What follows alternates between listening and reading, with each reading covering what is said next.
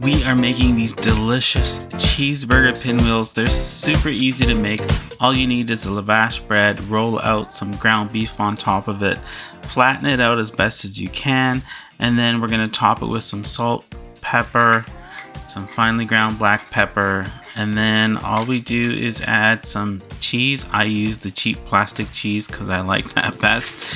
I use about 3 slices here. You can use as much cheese as you want. If you like it really cheesy, go ahead and add more cheese. If you don't add that much cheese.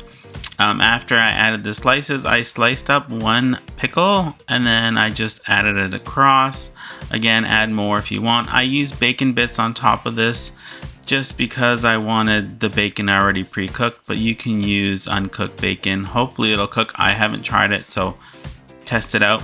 Roll it up and then just slice it into about a 1/2 inch slices, and then put it into a muffin tin and spray it first with some cooking spray.